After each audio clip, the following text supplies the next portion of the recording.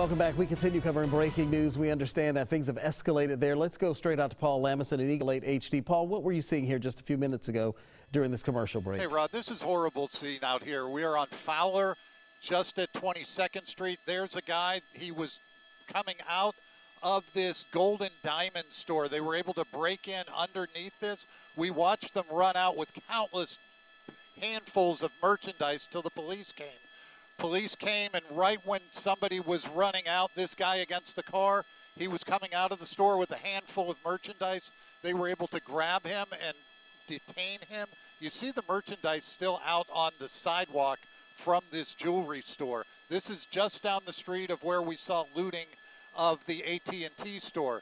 This whole area up and down Fowler, they're just roaming from store to store grabbing stuff. I'm going to show you something else. See this pile of stuff? Somebody came out of the store with a handful of stuff. When he came out, other people attacked him and grabbed stuff. That's what's left on the sidewalk, but the looting is now starting. All right, Karen, thank you very much. We are continuing to cover this protest that has now turned very chaotic. Eagle 8 HD has been over the scene, and now we see that there is a gas station on fire. Let's go to Paul Lamison. Paul, where exactly are we, and what happened here? Hey, Rod, this is a gas station that we watched them loot during the protest. It's at the corner of 30th and Bush Boulevard. Now they have lit it on fire. You see the gas station is fully engulfed in flames. Fire crews have just arrived. You're watching them put the first bit of water on it right now. Hopefully they can knock this down before it gets to the gas pumps, which they look like they are, but you got to see the fire crews put it out. This started just a little bit ago. We were here and watched the fire spread through the building. We don't know who set it on fire or how, but again, this is the same gas station that the rioters, when the protesters went into the store and looted it. This is the same store that's now on fire. It looks like fire crews are in there putting it out. There's still a little bit of flame, but you see Tampa Fire Rescue on scene, able to douse this fairly fast. Here. All right, let's go to Eagle 8's pilot reporter, Paul Lamison. Now, he is over the mall there. Paul, what's going on? Hey, Rod, can you hear me? KG Fashion Superstore. We just watched people kick in this window, and they went inside. Law enforcement chased them in. Law enforcement came over with their guns drawn. They are now currently in that store. People came in. There they go running out. There's law enforcement in there as well. There's several people inside there. We saw them kick the window open and run in there. Law enforcement then pulled up with their guns drawn. They're now taking cover. There comes people out of the store and getting cheered on by the people. This is just happening right down from where another law enforcement going in. Right there, they have somebody in custody. Watch this. I'm going to zoom in a little. This is active. This is happening right now in the University Mall. They're throwing boards through it. This is getting out of hand right now. It absolutely is, Paul. No question. Do you have a sense of how big that crowd is? We can only see part of it there in the frame. But... Here, I'll pull out and show you. Okay. Here you go.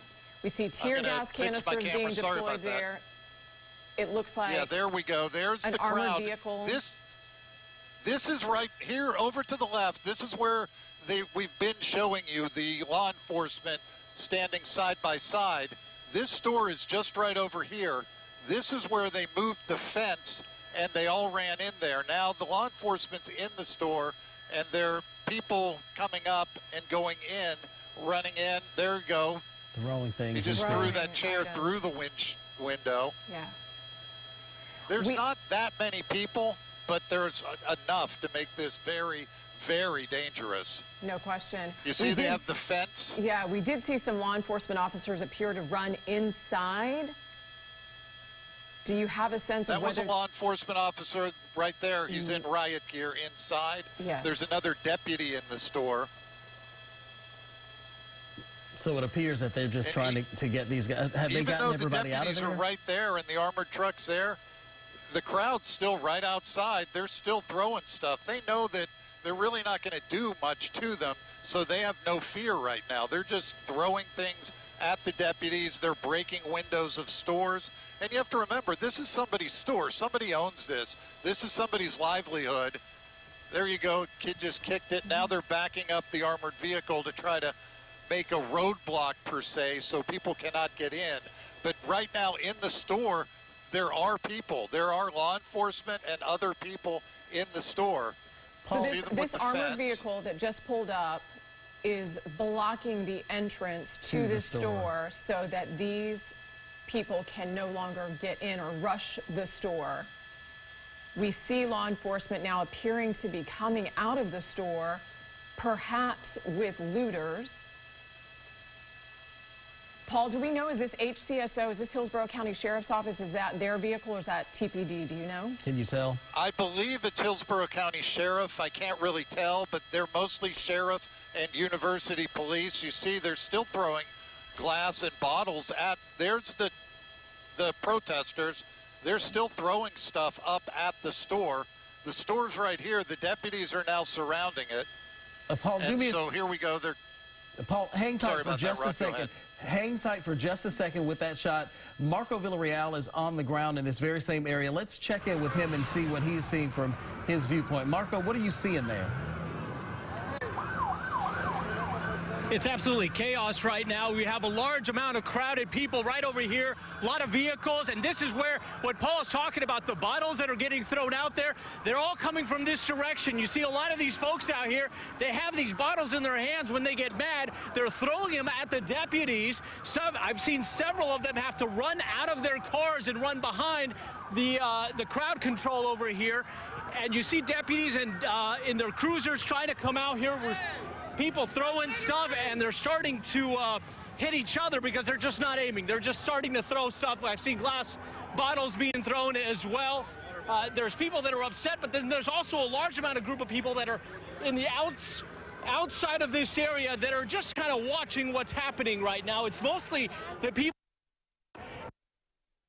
the things. The people in the back are just kind of watching and waiting. And here is a shot of the sheriff deputies out here in their riot gear. You can see they've got masks. We've heard several flashbangs go off, and we've seen some gas go off as well. But as of right now, this is kind of the scene outside of the University Mall where several people are out here trying to just keep order with all the people that are out here trying to protest. So this is it's kind of a chaotic scene, and you see a lot of these deputies just trying to be patient and keep the peace as much as they can, guys. All right, Marco, hang tight. Be safe out there. We're going to go back to 8 on your side. 8 on your side, Eagle 8 HD reporter Paul Lamison. Paul, tell us, have they been able to secure that entrance into that K&G? Yeah, they have secured it. I want to show you. Here's where it's secured. The people are out of it, but they're now over to this side. I don't know what they're trying to do over here. We just saw a couple deputies race in through this area over to the back of the mall. They're keeping that area under guard right now. And over here, this is where all the people are. And they're starting to get really agitated. They've been throwing stuff. A deputy had to just drive through here. And as he did, he was pelted with all kinds of objects in the vehicle. But these people are not really backing up. They're right here just standing there. They're not backing down at all. They're not moving. They're not dispersing. They're not doing anything other than just hanging out. And when the officers or deputies move by, they throw things at them. So this is a very, very volatile scene right now. You see the deputies over on the side trying to figure out what to do. And the main thing is what we've noticed is there's no fear. There's no fear in any of the protesters because they don't think there's anything the law enforcement can do to them, because when they throw the canisters, they just pick them up and throw them right back. We're going to keep your shot up right now because the images that we are seeing are absolutely incredible. And right now we have Hillsborough Sheriff Chad Chronister on the phone with us right now. Rod. Hey, Sheriff, thanks so much for joining us tonight. Kind of give us an update on where things stand right now. We've seen this progressively get a larger presence of officers and deputies out there and a larger crowd, too. Yeah, things have regressed. They became ever increasingly violent, throwing more rocks and bottles. They were trying to overrun us at different stores. And again, like I was telling you earlier, we're not going to allow anyone to be harmed, and we're not going to allow any damage to any businesses or allow them to steal from any type of businesses. Unfortunately, as the crowd became violent, they struck one of our deputies in the head with what we believe to be as a brick, and we had to rush him to the hospital here immediately. I'm trying to get an update on his condition. Because the crowd became so unruly, I've had to ask the Tampa Police Department, who we've been supporting all day, to now, and working in a great partnership with them, to please lend some additional support up here. This seems to be where it's the most chaotic here in this type of area. I've also had to ask for all available units throughout the county to please come up here to the university area so we can get this scene under control. Hopefully, do everything we can to gain control of this scene peacefully. It's just an incredible situation unfolding on the ground here at the University Mall, where obviously that is the center of all activity and attention. The sheriff just detailing that for us. Our Jeff Patterson is on the ground there. We want to go to him right now. Jeff, what does the scene look like to you now? Are things starting to calm down, or are you still seeing them escalate?